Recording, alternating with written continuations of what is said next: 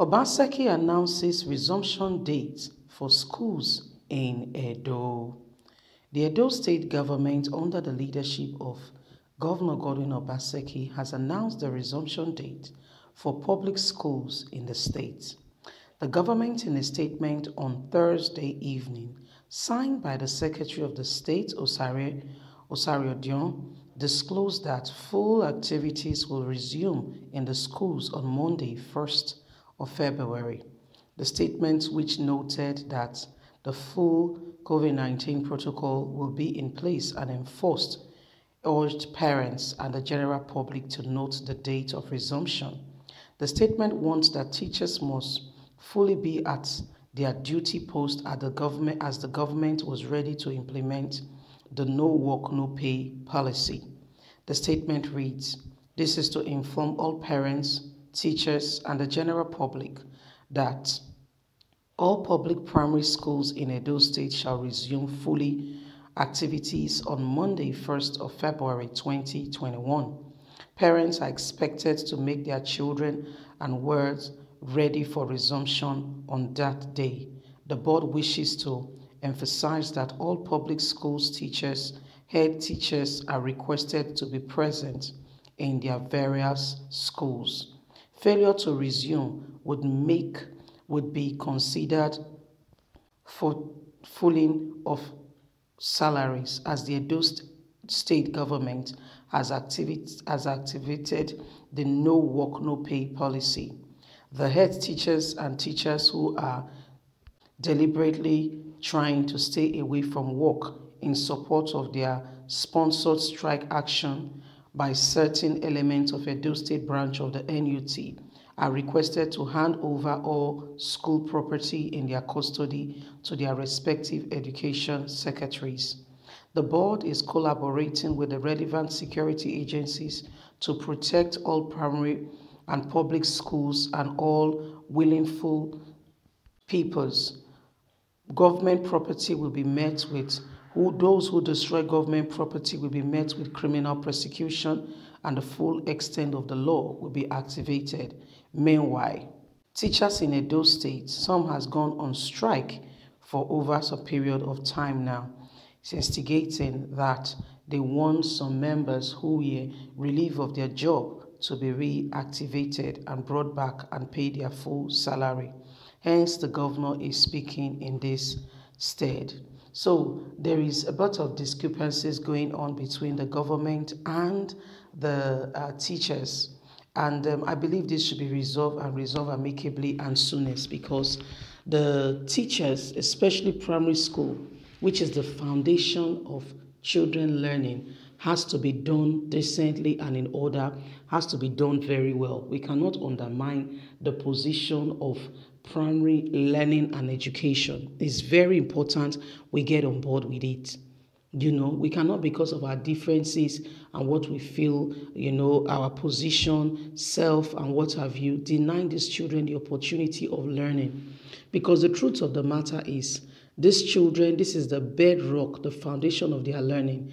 And by the time we deny them the opportunity and the access to getting the basics of, for example, the elementary reading and writing, the elementary adding and add, subtraction, multiplication, we are not putting them in a good position such that they begin to lose the very foundation basis of what makes up, on which other academic foundation will rest on.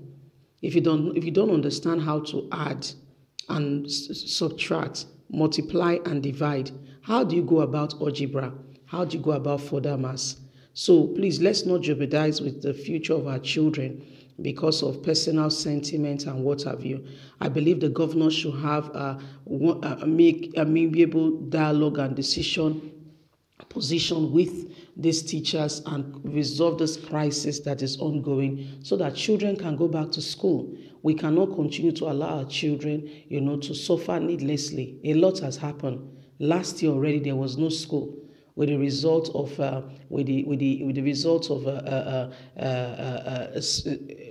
whole world going on a lockdown. As if that was not enough, we were barely coming out of the lockdown. There was EndSARS. So NSAS was close to remote, all for good cause, but at the same time, some other things were affected. And that's why we need to do things well. And that's why we need to get things in order so that children do not suffer, in respect of what is going on today. So we need to get things well and get it right at the right time, because a lot is going on right now. We don't want to, like the British Prime Minister says, as much as we are complying with COVID rule and the rest, we don't want a society and a crop or a set or a group of children who are not intellectually sound, who do not, we need to put those things in order. There are challenges today here and there, but things needs to be put in order so that one does not suffer for the other. If this were, in developed countries, children are still having education. They have what we call either Teams meeting, which we all know about. But in Nigeria, where is the data? Where is the electricity to charge the device? Either they are having their Teams meeting or they are having Google Classroom. Teachers are sending work. They are marking it. They are having interaction. Teachers are calling regularly to check on the children. How are they getting on with their education? The home learning. Are you having difficulty? How can we help? Are you finding challenges? How is this child? Every child is taken as an individual, particularly looked after. You see, this is this is how a country care for a people. And you know that the government even go further in developed countries to send, in school, they feed primary school children. They send this food home. So, abroad, they don't just classify everybody as the same. They try to make everybody in the same position so that there is no that wide gap between the rich and the poor. They try to marry that gap. How do they do it? By ensuring that the gap is not showing. They go ahead and they make sure that, the less privileged ones are fed in school free. Even children are fed right from nursery to about a particular year group. Then parents can now pay some stipends and what have you. Or you can decide to bring lunch for your child. So this is what it is. And good quality meal.